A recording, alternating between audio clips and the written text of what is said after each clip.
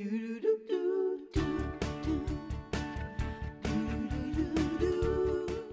washing our hands. Yeah, Did you make a mess already? No, we're washing our hands before every cooking segment. That's our thing. Christina touched me. Her hands were clammy. She said no, They were because she wet. had washed them. So I had to wash them again. We had to wash them again because we'd like to be clean in the kitchen. Well, here to make one of her very favorite Greek recipes from her beautiful cookbook is Debbie Matenopoulos. Hello, Deborah. Yeah. Hi, guys. Debbie, your cookbook, when I say it's beautiful, it really is. That means a lot coming from you. Well, it happens the other day. I Truly. just happened to run across the book again. I was looking for things, and I took it out, and I was looking at the pictures, and they're really, really beautiful. My husband took those photos. That makes me feel so great. I went to Greece with a photographer and left with a husband. Yes, she's and a baby. Now she has a baby. Look, and yeah, that's like their traditional Greek salad. That's called just choriatica salata, and that's pliguri salad right there. That's the bulgur wheat, which is absolutely beautiful and delicious and really light and fresh for summer. I can taste the lemon and olive oil. That's right now. fakes salad. You know, Greeks were not, which is lentils. Lentils, fakes. Lentils, yes. Oh my gosh! Okay. Oh, it's fakes. I mean, What? Okay. You people are really not. Hey, it's Greek. It's all Greek It's all to me. Greek to you. Okay. And although we are known for our salads and our really great, main courses, my favorite thing about Greek cuisine are the desserts. Yes. Yeah. I mean, And is that why you're dressed like a push-up today? I am. I decided to dress as a sherbet popsicle. It's nothing to do with You know, I'm going to ask everybody to please bring it in, and we're going to. You do. I know. By the way, I loved those as a kid. They're I loved delicious. those. It has nothing to do with Greek cuisine, But now you're going to eat rice pudding. Okay. That's right. It's called Rizogalo. Rizogalo. Thank you. Okay, it's a traditional dish. It's not in this cookbook, but it's going to be in the next one. And basically, it's really simple, you guys. But why is this dish so special to you growing up? Oh, because I remember my grandmother making this for me when I was a little girl. Yeah. And you know, your olfactory sense is one of, or actually the largest sense for memory. Right. And every time I smell this, it just reminds me of being in Greece with my yaya, and I was named after her, Vespina. We all have olfactory senses. Kim Douglas has older. Oh, right. Hers are olfactory senses, not old. Yeah.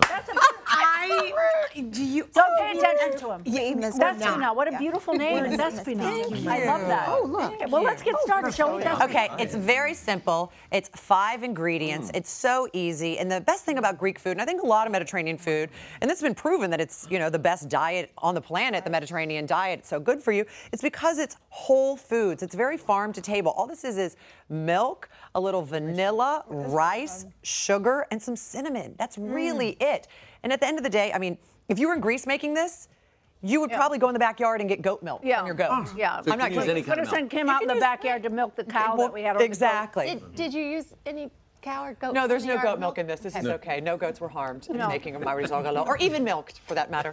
This is all cow milk. So what you do is you get a cup of rice, 2 cups of water, and you bring it to a boil. Make sure the rice is cooked. What about kind of 15 rice, by the way, are we talking here? Well, you can use arborio rice, which is the traditional rice that you use for risotto. But if you don't want to, you can just use white rice and just add some cornstarch that's diluted to thicken it up, because the risotto rice gets thick very quickly. Then you just add your milk slowly. Christina, would you help stir this?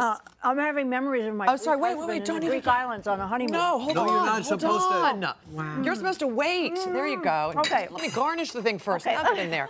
Okay, here. I Come over could, here and help me. everybody was enjoying it. I had to taste it. Okay, I help you. So I'll do like my mom does. You turn it. Don't stir it. Turn it. We did a segment about baby food and how bad it tastes and whatnot. Remember when we did that segment? Yeah, and I won, remember? Because I made the good baby food. Is this something you could introduce to a baby? She loves this, Mark. She really does love this. And listen, my husband and I have been very conscious of not giving her any sort of sweets, and anything that's not natural and whole. No, I mean, honestly, we have. But this, Give up early. he feels okay with this because it is all natural. It's nothing, you can pronounce every single ingredient. It's not like, it's good for you. Could you, in Scotland, they do this and they put raisins in it. What were we just talking about? Did you see? I put raisin in our Greek pudding. Well, rice pudding. And I am a real purist when it comes to this. I like to.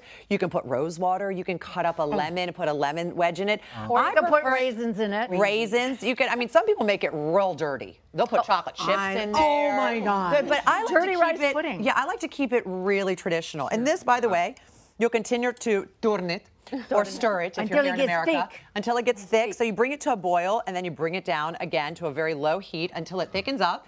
And then Here, here's our you need final some product. You add some sugar. sugar. Oh, wow. Add some sugar in there, Christina. Oh, that is in the here? no, This over is here. cornstarch, over here. right? That's the diluted cornstarch. Go ahead, add it in there.